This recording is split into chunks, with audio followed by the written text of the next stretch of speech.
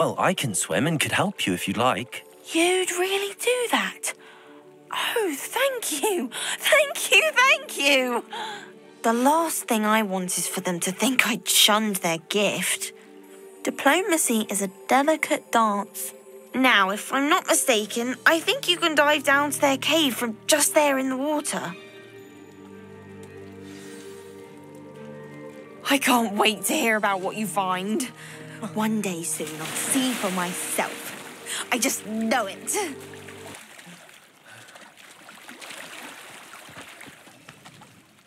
Your gift from the Merpeople was exactly where they said it would be. Oh, that's wonderful news. I was so worried I'd left it too long and they'd seen it as a slight. Our relationship with them is already so tenuous. I quite like the idea of an authentic Mermish artifact. I'm tempted to keep it myself. What?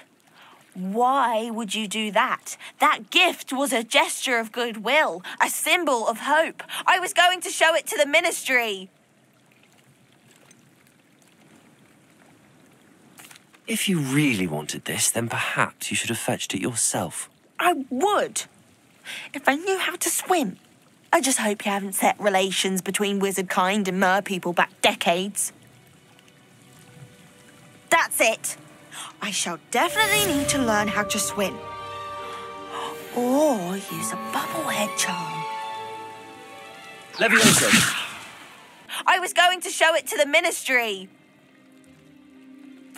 I know. I was only joking. It's all yours. Oh, good. You scared me for a moment. May I see it? Merlin's beard. It's marvellous. Then I'm glad we helped to foster some healthy diplomatic relations. Merlin's beard. It's marvellous. I'm going to show it to everyone, including the ministry. Should I hand deliver or send by owl? Thank you again. So much. You may have just helped improve relations between wizard kind and Merpeople for decades to come. I can't wait to study this. Levioso! Expelliarmus! Accio!